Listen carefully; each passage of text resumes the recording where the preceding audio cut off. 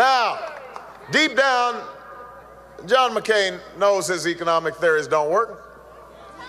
That's why his campaign said that if we keep talking about the economy, we're going to lose. That's why I keep on talking about the economy.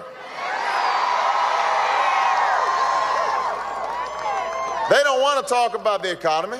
That's what you want to talk about. That's what affects your lives day in and day out. Now, because he knows that his economic theories don't work, he's been spending these last few days calling me every name in the book.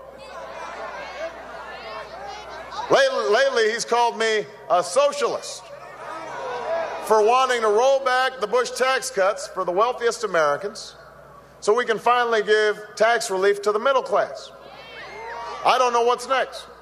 By the end of the week, he'll be accusing me of being a secret communist because I shared my toys in kindergarten. I